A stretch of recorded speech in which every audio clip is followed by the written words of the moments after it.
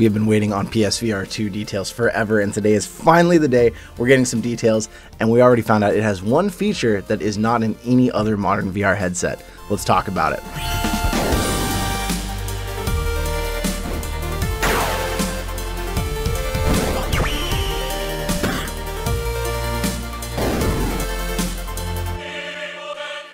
A facial venting system that helps pull air through the mask to keep your lenses from fogging. And this might sound like a crazy revolutionary thing for VR since we just haven't had it yet, but actually the Samsung Gear VR developer kit back in the day had a fan, and we haven't seen one since then besides third-party aftermarket support like the BoboVR F2 fan that I use on my Quest 2.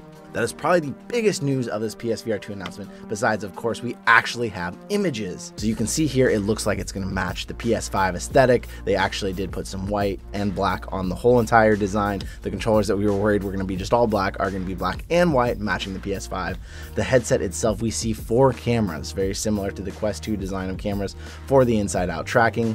They have confirmed that they have made this lighter weight and a smaller form factor than the original PSVR. We already knew there's going to be haptics inside the headset, which is another feature that we haven't seen any VR headset ever have. Totally revolutionary to the VR industry. It, of course, still has the 4K HDR visual fidelity that we heard in the previous announcement, and they've said there's going to be some other details like the VR Sense controllers are going to have little PlayStation logo branding on them.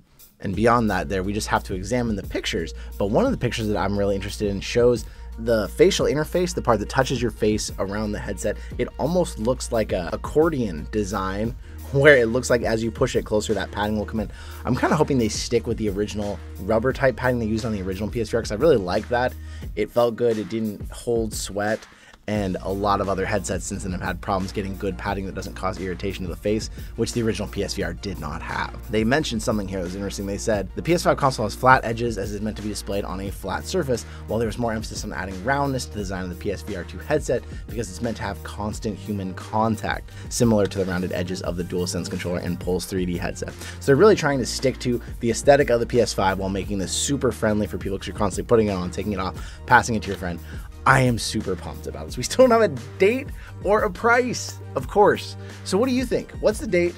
What's the price? And are you going to get one? I'm absolutely getting one day one if I can. I really want to try this out just for the new features and the haptics and the controllers, the adaptive triggers and the controllers.